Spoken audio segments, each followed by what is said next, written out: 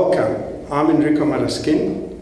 I'm a pediatrician practicing in Morningside in South Africa. This is my passion, little children. I love seeing children in their natural setting, learning, discovering, going to school, playing sport and staying happy. Here we have the vaccine schedule that is produced by the Pediatric Management Group of South Africa, and we can see from the schedule, very busy slide, and by the time the child gets to 12 years of age we see that there are lots of injections and lots of holes in this poor child's skin. However, on the left hand column we have a long list of illnesses which we're going to consider today. Mumps. Mumps is a viral infection that results in swelling of the glands of the face, fever and sore throat. Pain is a feature of the illness. Rarely it can cause hearing loss, encephalitis and infection of the testicles and the ovaries.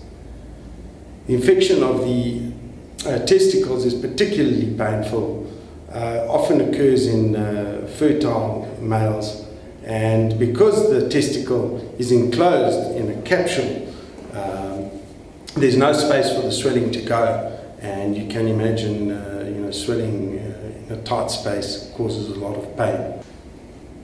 Once a testicle has been infected with mumps, it can be rendered infertile. Fortunately, one of the testicles is only infected at a time usually, which then spares the infertility to the affected male. So, having considered the facts pro and con vaccination, what is your decision? I came across this site on the internet. I consent to being forcibly restrained and injected with multiple viral strains, preservatives and heavy metal adjuvants. Said no baby ever. Having looked at all the facts in our talk, you can see that the effects or side effects of the vaccine are very small if one compares it to the devastating effects of the illnesses that we deal with. If we have a look at the right-hand slide, we have a child who's fully immunized and protected against these life-changing illnesses.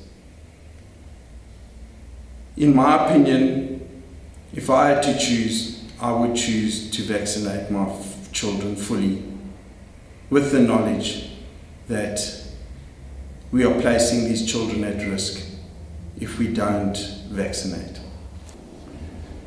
So thank you for joining me, Dr Maraschin, in this discussion.